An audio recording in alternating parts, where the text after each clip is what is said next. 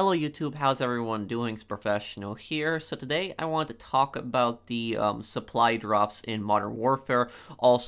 These are also called loot boxes. And Activision has actually come out recently and said that there will not be any loot boxes in this game. Instead, they're actually going to have a battle pass system where you pay for a pass each season and then you unlock all the cosmetics in the game. You can also earn all the cosmetics in the game, so you don't need to buy the pass either. This is a step in the right direction. This is better than the loot boxes, because loot boxes, they've been abused in many games in the past years. One game that I play a lot was Modern Warfare Remastered, and in that game, the loot box system is pretty disgusting because there's so many DLC guns that are just locked behind loot boxes, and it's just such a grind to unlock them. It takes so long to unlock them, and it's random. So I really hope that with this Modern Warfare that you can actually unlock what you want and actually grind for whatever you want. Since you can unlock it in the game, you could just grind for what you want, not that it's a random chance that you're going to get this gun like in previous games. So I'm going to be reading this article about it, and I'm also going to let you guys know what I think about it, as well as we're going to cover, the exclusivity of the survival mode on the PS4, which that is kind of messed up, that the Xbox and the PC don't get, but I'm going to talk about that a little later. So let's start reading this article, and I will also link this article down below in case anybody wants to read it. So it says here, so long supply drops. Call of Duty ditches loot boxes. In the upcoming Modern Warfare, players will have to unlock all weapons and attachments through gameplay. In a major reversal for the franchise, Activision has announced that the upcoming Call of Duty Modern Warfare will not include a loot box system. Specifically, the company says that all functional content that has had an impact on game balance, such as base weapons and attachments, can be unlocked simply by playing the game. That's good. It's definitely a step in the right direction. Loot boxes have been a staple of the Call of Duty franchise since 2014's Advanced Warfare, which included randomized supply drops of high-end gear that could be purchased with real money or in-game currency. More recently, Call of Duty Black Ops 4 introduced a loot box system 4 months after its launch, a decision that led to a lot of money for the publisher and a lot of anger from franchise fans. Now, I didn't play Black Ops 4, but I heard about a lot of people being upset with that game because just how bad the loot box system is in it. And it says here, user interface elements from last month's Modern Warfare beta suggested Activision was planning to continue the tradition with a loot box common supply drop option in the upcoming game. But developer Infinity Ward took to Reddit earlier this week to offer some pushback on those reports, saying that right now we are definitely not working on any kind of supply drop or loot box system. Activision was even clearer in a blog post today, saying that the game will forego randomized item drops in favor of letting players unlock all weapons and functional attachments only through gameplay. Much like Fortnite, Modern Warfare will also feature a battle pass system with free and premium streams of cool new Modern Warfare themed content on a season-by-season basis. That system will allow players to see the content that they are earning or buying.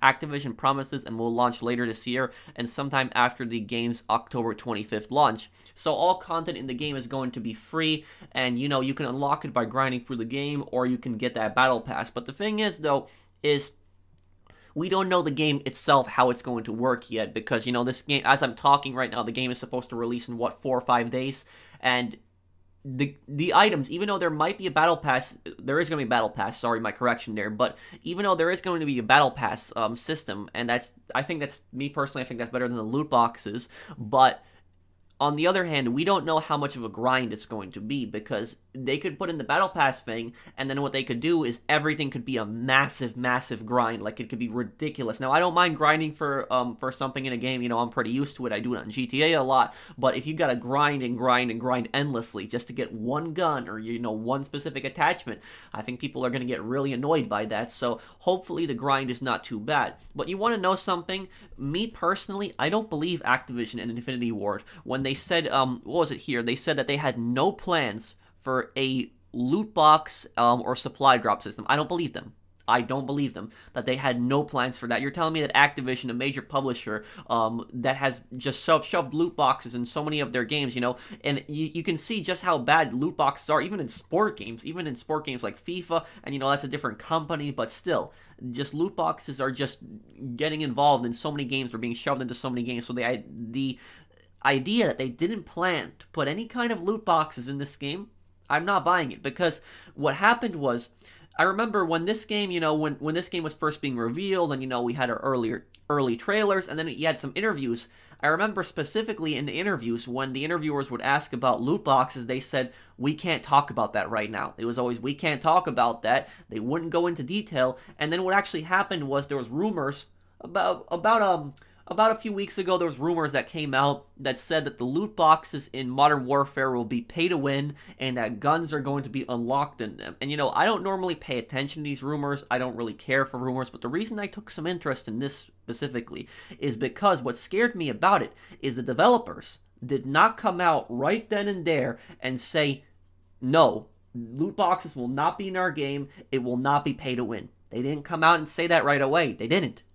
And now, a few weeks later, they're coming out and saying we will not have any loot boxes or, any supply drops in the game. And I think it's because they saw the backlash. Because, I knew this game was going to have some kind of disaster. I felt that it was going to have some kind of disaster. I just knew it. I felt it in my gut that something was going to go wrong, and it did. It was with the exclusivity deal that they have where Spec Ops Survival is going to be locked for PS4, and Xbox One and PC are going to get it a full year later. Now look, I'm a PS4 guy, so that means I'm going to get Survival right away. But even though I'm going to get Survival right away, I'm still pretty angry about this. I'm still pretty pissed off about this because it's not fair to PC and Xbox players. I'd be really, really annoyed if it was Xbox that would just get it, or if PC would just get it.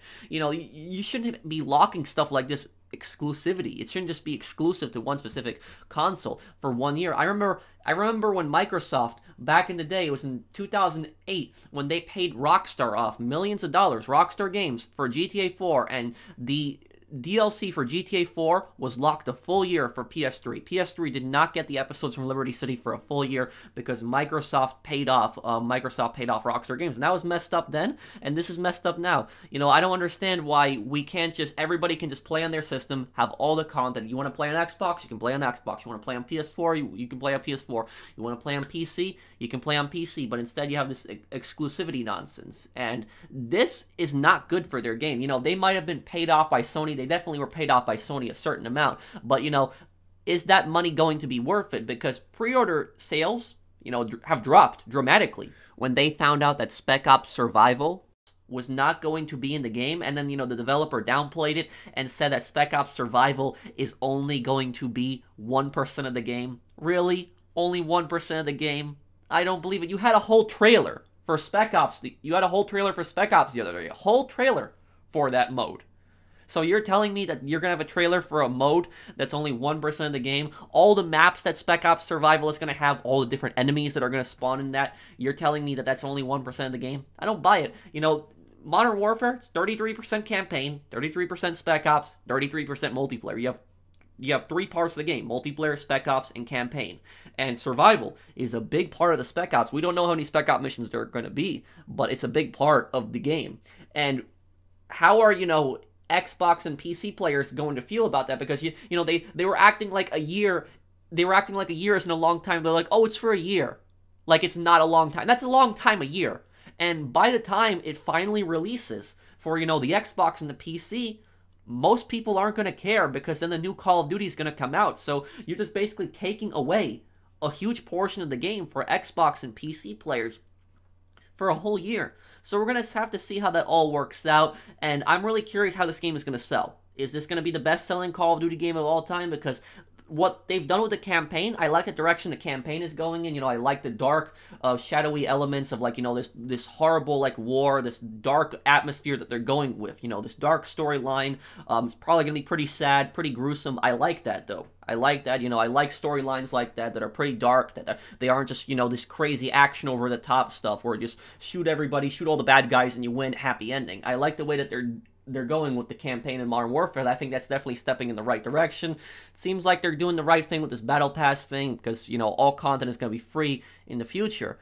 But we're going to have to see exactly, because a week from now, this game's coming out, less than a week, I should say, but we're going to have to see exactly what happens there, how it all works out, how bad the grind is going to be, and they're not going to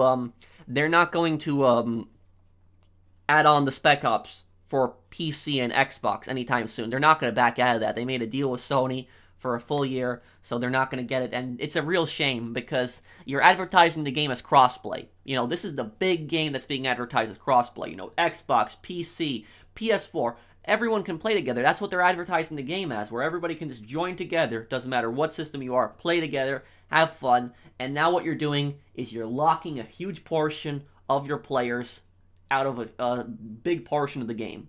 That is really messed up.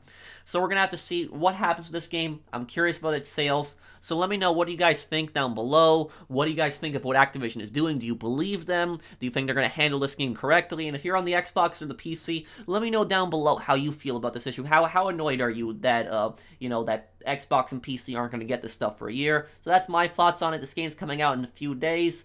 If you guys enjoyed the video, drop a like. And if you're new to my channel, enjoy my content, subscribe. And I'll see you guys on the next one. Take care, everyone.